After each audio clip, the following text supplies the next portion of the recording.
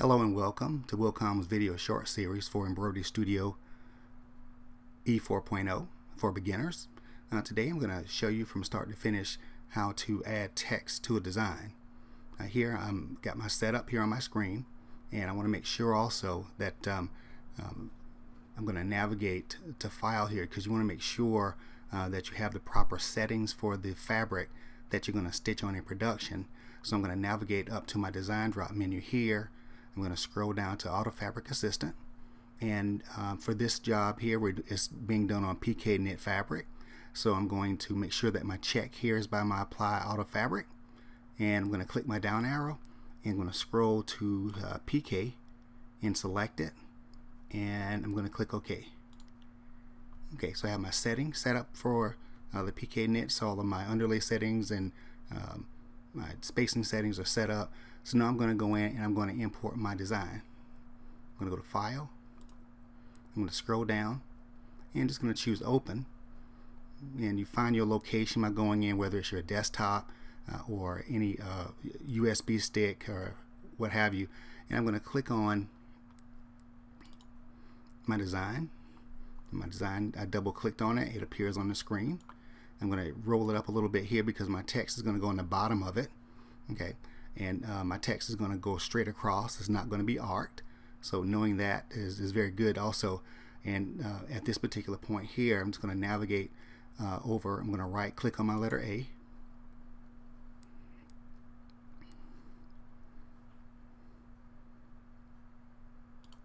Okay, I'm going to click inside my little box here and type in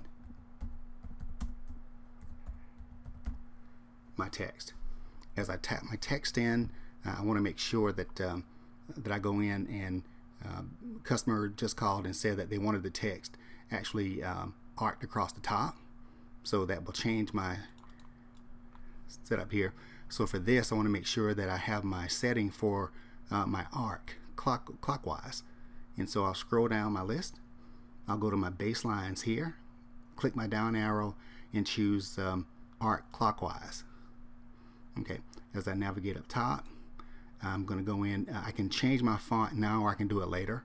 I'm just going to create the text, and just keep in mind that when you are doing an arc, you need 3 reference points for the arc. One would be at 9 o'clock.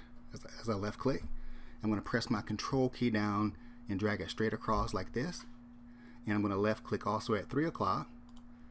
And then I'm going to go in and I'm going to click also at 12 o'clock. So when I left click, my text will appear on the screen here. I want to make sure also that my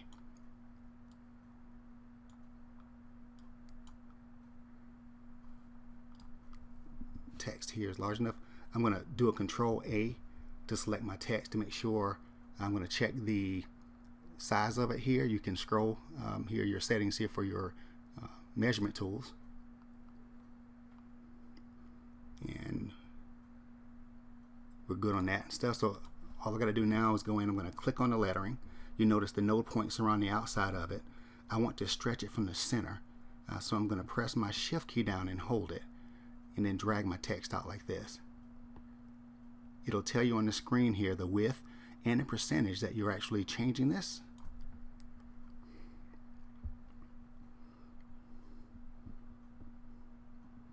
If that's not enough, again, I can click, press my Shift key down, and just drag it out like this.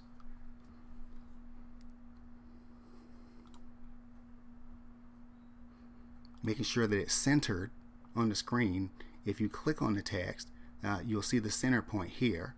Now if I also draw a box by left clicking my mouse button, holding it down, and dragging it over the object, here it's telling me I can see that the center here is directly in the center of my 0, which is where I want it to be, but this one's a little off. Okay, from your tools that you have inside your software, you can go in and you can adjust the settings on this, and you'll adjust those settings in your Arrange tools here, and this is what they look like. Okay, if you don't see the Arrange tools here on your screen, or whenever you have an icon that's not on the screen, you can navigate upper right corner to an open space, right click your mouse button, and whatever is not checked is not on the screen. So you want to make sure that you have that checked. So as I scroll up here, and I can see what's selected and what's not selected, and as I select here, of course I have a check here because my arrange toolbox is on the screen. Okay, so I'm going to go in and I'm going to first group everything together. And what I mean by that is just the bird. Okay, I'm going to group this, navigate here, select group, and I want to center everything now. So I'm going to draw a box and left click my mouse button around the whole design, and I'm going to choose this option here, which is align centers vertically, and it will align my centers vertically just like that. If I choose to, I can ungroup everything at this particular point here. You move this back, and again, you see how when you move these icons here, you have to click on the left side of it here until you see a 4-pointed arrow like this, and then you left click your mouse button, and then you can drag that around, and just when you're ready to drop it, just release your left mouse button. Okay, now I want to center this also on the page as well, so I'm just going to select everything here. You don't have to do this. This is just an option. I'm going to navigate to my position X and Y. I'm just going to type 0 here and 0 here and press enter. So now my design is centered with the design with the white crosshair in the center, and it's centered on the page as well. Okay, at this point here, I'll just go in and go to File and choose Save As. And I'll go in and type in my name. Swan Ridge, and I'm going to click Save. Okay, next I want to make sure also that before I save it out to my flash stick, I want to make sure that it is stitching in the proper order.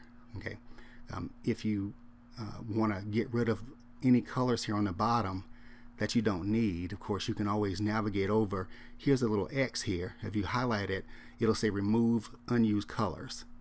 If I left click it, it'll only use the colors that I have on the screen. Next, I'm going to go up and I'm going to choose my stitch player and watch it stitch out. You can increase the speed by moving this tab, and I can see that there's some items in here that I forgot to take out. That's why this is so important to go in and use this feature inside the program. I'm going to stop it. In these items here, my color object list, I'll also recommend that you leave your color object list open. Of course, here's your little tab. You want to make sure that it's pointed down so it locks on the screen. And I'm going to click number 4 to select all of these items here, and I'm going to delete them. Okay, and I've already saved it the first time. Any time afterwards, I can just go up here to my little floppy disk and left click it also to save it. Okay, let's try it again. Stitch player, I'm going to run it. It goes in.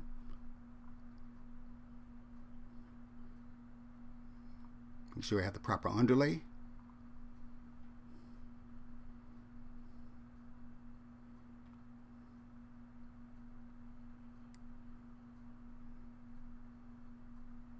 It goes in and does my lettering. Okay, I'm going to stop it here. I want to make sure that my text here, I have the Auto Fabric Assistant, but I'm going to change this. I'm going to go in, I'm going to select this here. Now you notice what's happening here as I go in and I left click. It's not allowing me to select anything. Okay, whenever you see that in your program, basically the first thing that I would do is I would right click on the lettering and go into the object properties, and you're going to check something under special. As you scroll down your list here, I'm going to check the sequence, and whatever happens when you go in and try to make a change and it does not allow you to do it, usually that font is as digitized like you see here, and that means that the digitizer digitized this font in a specific manner and wanted to keep the settings. I don't want to do that because I do want to be able to go in and change the settings. So I'm going to click the down arrow and I'm going to change this to closest join and click OK. So now when I go to my lettering and I choose my underlay settings here, now it will let me actually do it. And I'm going to use by segment, which is by individual object, and I'm going to use a run stitch. Okay. Now, again, you can't run that stitch player enough because it just shows you everything that to expect on the machine when it stitches out. So it goes in,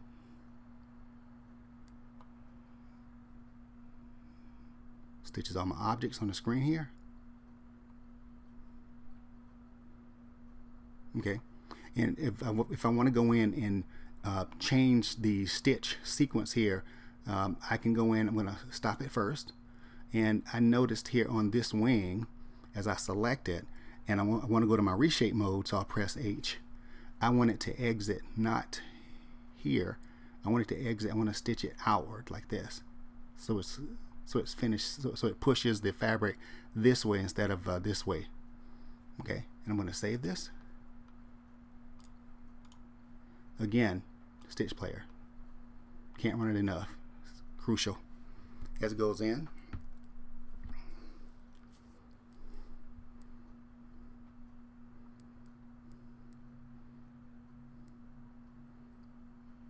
okay, excellent. So it goes in and finishes it off. I can see my running stitches underneath like this, and so again, save it, file, save as. There's my design here, saving it as an EMB file. It knows that it's already on there, so it'll ask me, do I want to replace it? Yes. And there we are. If I press the number 1 key, here it shows it 1 to 1. And that's going to do it. I want to thank you very much for joining me. As always, we ask you to visit us at www.wilcomamerica.com. Thank you.